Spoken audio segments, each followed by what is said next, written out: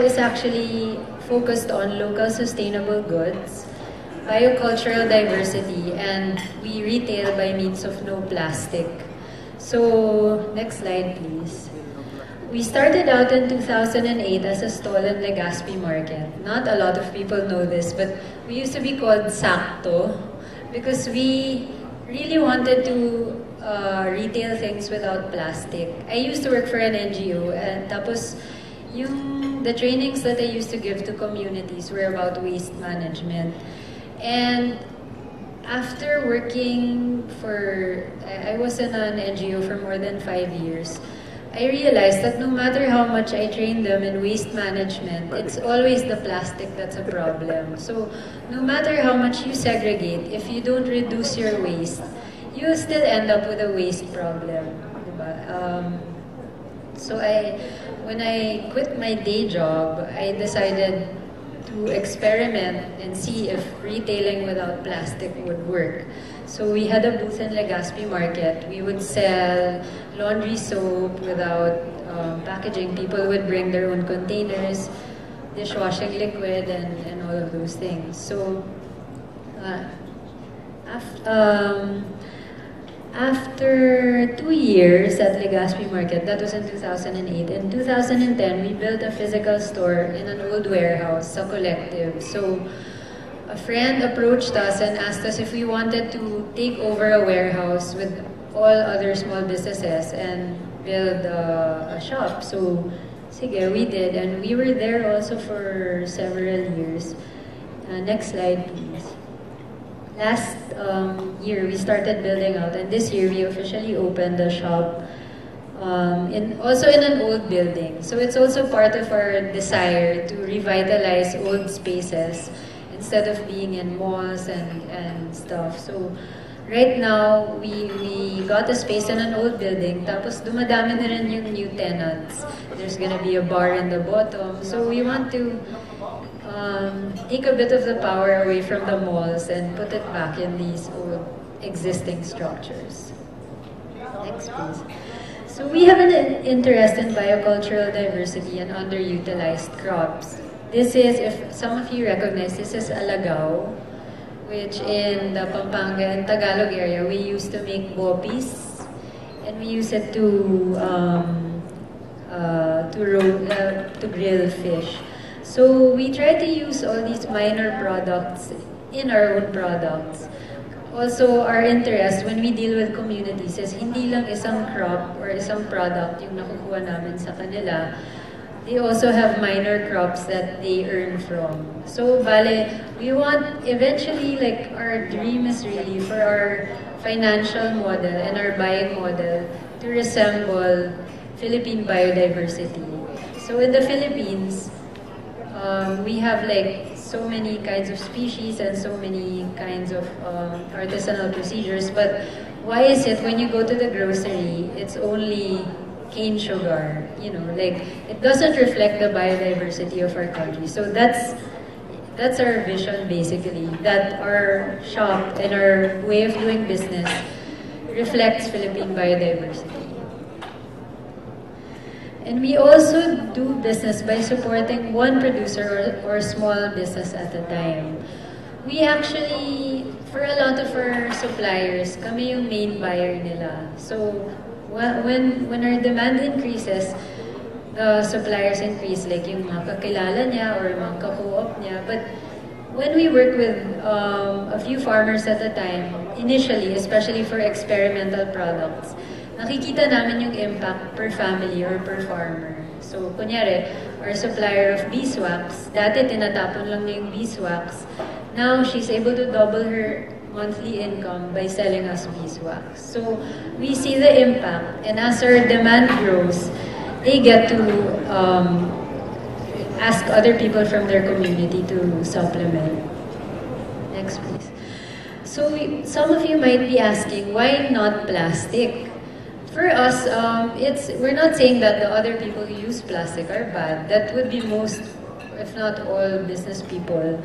But for us, we actually choose not to use it because, number one, it's non-renewable. It comes from petroleum, which has to be mined basically, dinidrill din yun, nagdidrill sila. So, yung mga meron may position against mining would like to pay attention sana to plastic because it's one of the most energy-intensive industries there.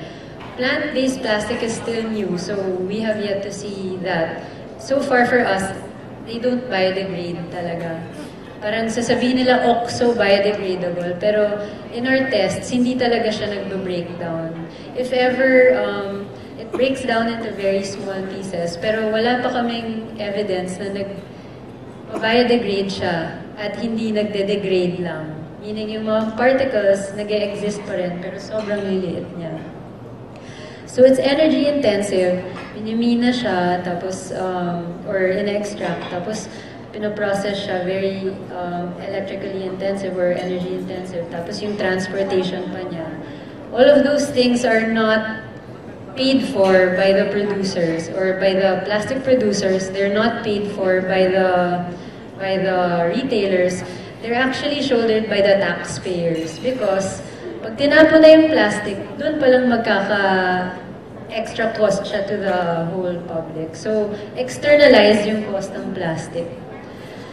So, chemicals also leach into food and bath products. These have been proven by a lot of studies. Kahit dry yung pagkain, pag nilagay sa Tupperware at in-ingest ng tao, they still have traces of BPA or other chemicals in their body. This is important for customers na may mga endometriosis or may hormonal problems kasi plastic actually has hormone, parang ginagaya niya yung hormones ng tao. So, constant exposure to these kinds of chemicals actually might be the cause of a lot of our chronic illnesses, or a factor at least. So plastic, even if it's recyclable, every time ni-recycle mo siya, hindi katulad ng glass, kailangan mong magdagdag ng bagong material. So, non-renewable nga siya. Hindi siya one plastic bottle is to one plastic bottle. Magdadagdag ka pa rin ng petroleum-based.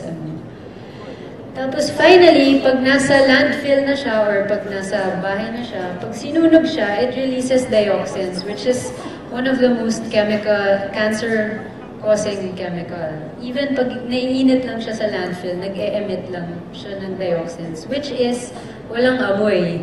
So, hindi siya yung mabaho na naamoy natin pag may nagsisiga. Siya yung actually invisible siya at malayo ang naaabot niya. So, may factor rin to sa mga chronic illnesses.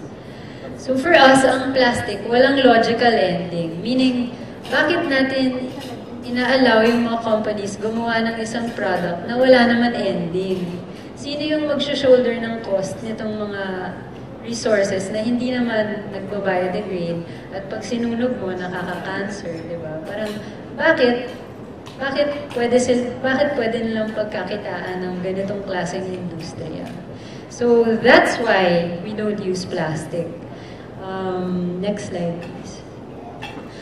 So, aside from these challenges in packaging, like I also wanted to take this opportunity, since a lot of you are producers, to talk about our challenges from a retailer's perspective. Para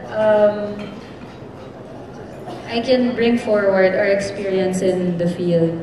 Number one, like I mentioned, lack of sustainable packaging and shipping options. Everything is in plastic. Basically, as a retailer, nahihirapan kami to find products to stock. Kasi lahat sila nakapackage sa plastic. Tapos, ang mga naka-glass naman, hindi mo ma-ship na wala rin plastic. Kasi kailangan mo ng bubble wrap. Tapos, I know you people from Manila, at least kami sa Manila, problema namin, lack of unique packaging. Kasi isa lang yung gumagawa ng bote sa Manila. So, lahat ng products namin, pare-pareho yung itsura, basically, unless mag-import ka. Tapos, meron rin lack of small-scale printers na gumagawa ng quality. Usually, pag maganda talaga yung label, kailangan sobrang dami. Minamention ko to para at least kung may mga negosyante sa inyo, pwede nyo makita na malaki yung magiging market ninyo amongst organic and natural food producers kasi gap talaga to sa industry. Next, please. So in terms of producers, I want to share also with you from a retailer side, yung challenges namin in dealing with producers, like farmers or cooperatives. Usually, hindi naman, syempre, okay rin pag makapture ng farmers yung more value sa product. Pero minsan, napapansin kasi namin, hindi pa sila profitable or hindi pa maayos yung operations nila as farmers. Nagja-jump na kagad sila sa value adding. So minsan, hindi pa ayos yung basic agronomy nila. Gusto na nila gumawa ng mga value added products kagad. Isang example sa experience namin sa cacao, in one community, just by improving agronomy practices, na double yung income rin ng farming community. That's just in agronomy alone. So, ang sinasabi rin namin pag nagko-consult kami with government, before you give these communities very advanced machineries, dapat, first of all, naka-organize silang mabuti. Second, may management technology rin. And third, sana maximize rin yung agricultural scenario nila. Kasi marami kaming naaabutan ng mga donated equipment na hindi naman ginagamit ng community. Mga dryer na nakatiwangwang, mga roaster na nakatiwangwang. Kasi pag dinodonate ng government, hindi nila naman tinatanong sa buyers or hindi nila tinatanong sa experienced users yung specs ng machines. Like, yesterday lang, may nag-donate sa isang community namin ng depulper. Pero nung nakita namin yung specs, hindi talaga siya, ang mahal-mahal, tapos hindi siya magandang klaseng depulper. So, may disconnect between yung mga dinodonate or binibigay ng government and yung required ng market. So, kailangan magtagpo yung mga may donation tsaka yung mga buyers or mga gagamit ng equipment. Next, please. Ang isa rin namin challenge also for other food processors na gusto gumamit ng or organic products is minsan, yung raw materials may basic lack of quality. Kasi yung mga very basic things like drying, measurement, moisture, storage, inventory, I hope that if there are people from the government here na mag-try talaga, even basic measuring equipment like weighing scales, beakers, pang-measure ng volume for communities. Kasi ang nangyayari madalas, a lot of food processors want to use organic products, pero ang nahahanap nila palagi is yung mga semi-processed or kunyari, dried ginger with sugar, ganun. Pero naghahanap sila, dried ginger powder na mahusay talaga. Wala silang mahanap, palaging may quality issues. So, lalo na sa grains, problema namin talaga yung problema namin sa grains, yung moisture, yung milling, palaging may broken beans.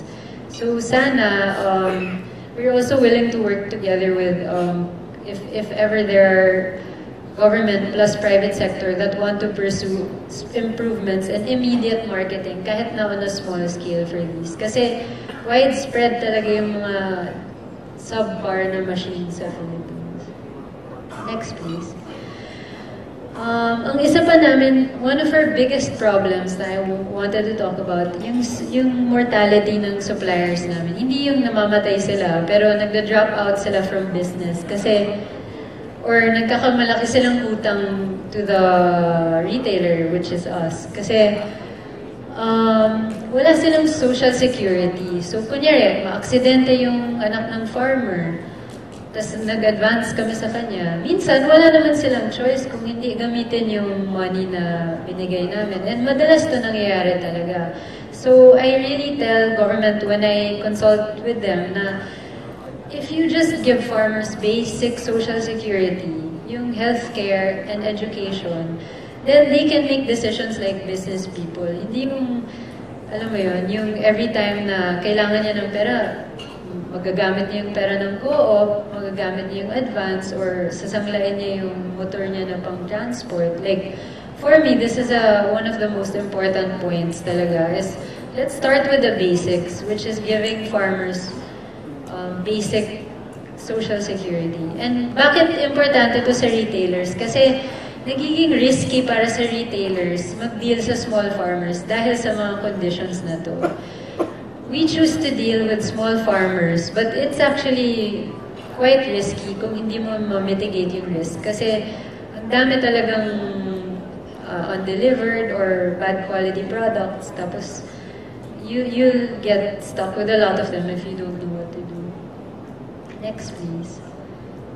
So, in summary, as a way forward, in terms of packaging, producers and retailers, I hope producers and retailers will take more responsibility of their products from inception to disposal. Like, isipin niyo yung mangyayari sa packaging na ginamit niyo after na gamitin ng customer ninyo. Kasi, in a way, responsibility niyo rin yan.